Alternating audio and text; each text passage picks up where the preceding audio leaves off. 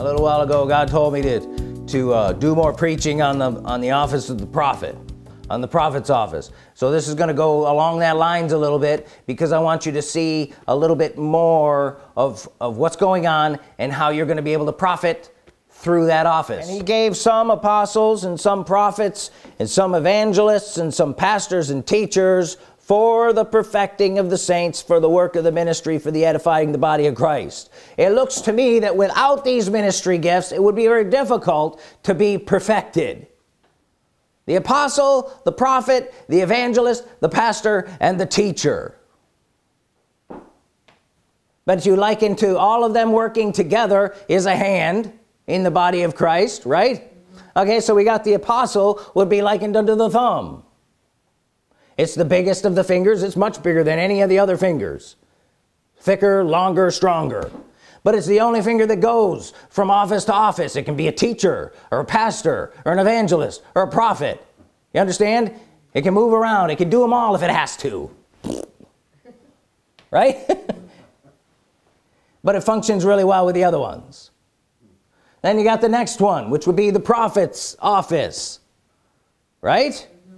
And the prophet is a very strong finger, but it's what you use to point with. You point with that finger. You say, come here, or you say, go away with that finger. You point things out. If you're going to poke somebody in the chest, that's the finger you use.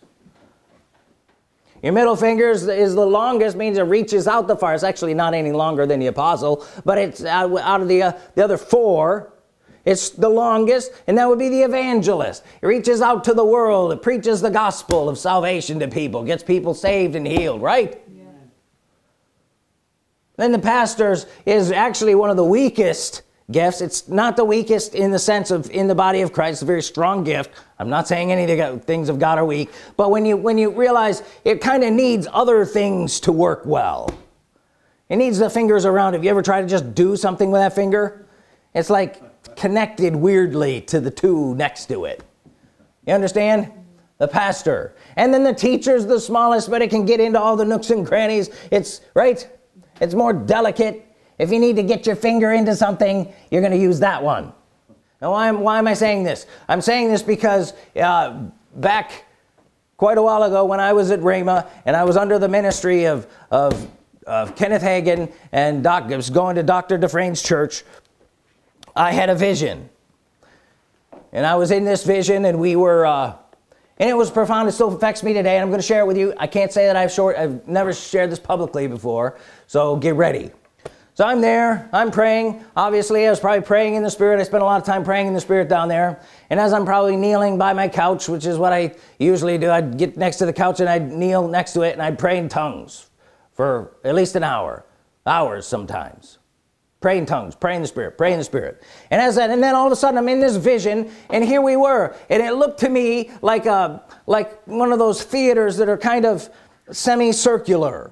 And I was kind of up in the back, one of the back rows, kind of sort of up on the next tier of a balcony, sort of. It wasn't an actual balcony, but it was more like a stadium kind of. And I was up farther in the back.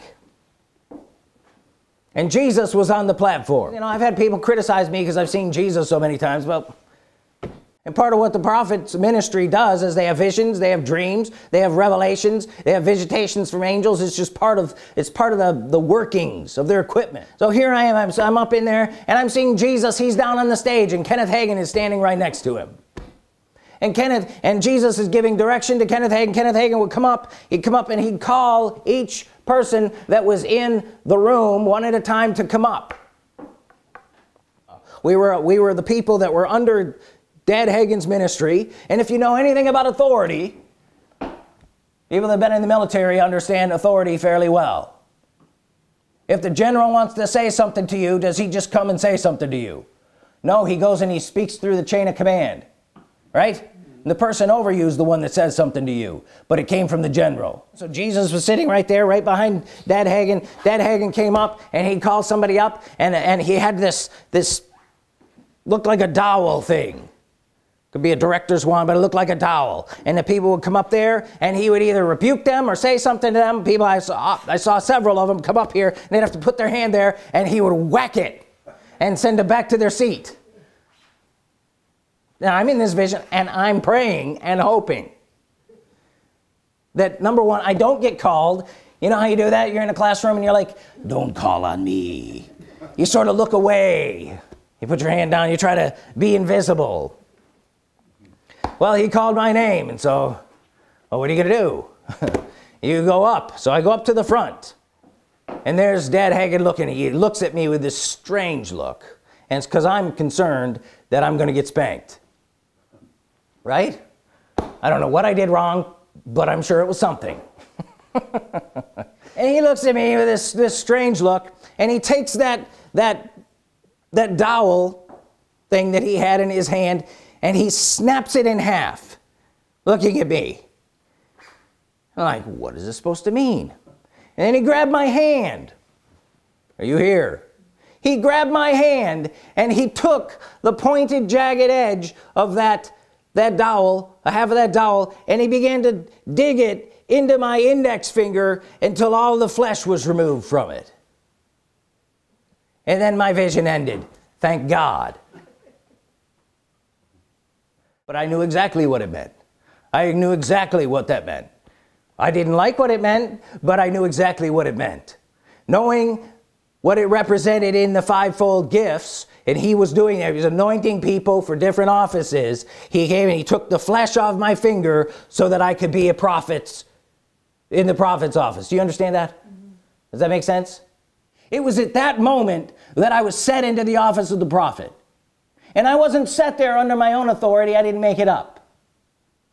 I was set there by the Lord Jesus Christ through the proper authority of command through my spiritual dad, Kenneth E. Hagin. And that's where I stand today. Now, one of the reasons I say that is because those things need to be said for people to receive it. Now is the time to come forth with your gifts. And I'm speaking to you. Now is the time not to sit down and wait. Now is the time to step up to the plate. Step up and be what I've called you to be. Step up and be and let the world see who you are, not what you were, who you are. And it shall be, says the Lord, that great things shall come to pass because the Spirit shall move with you in that capacity. He won't be waiting for the old you. He's been waiting for the new you to arise and be strong in the Spirit. Whoo. So what is being left in you today? What is being put on you that will cause you to say, I can go over, I don't have to go under?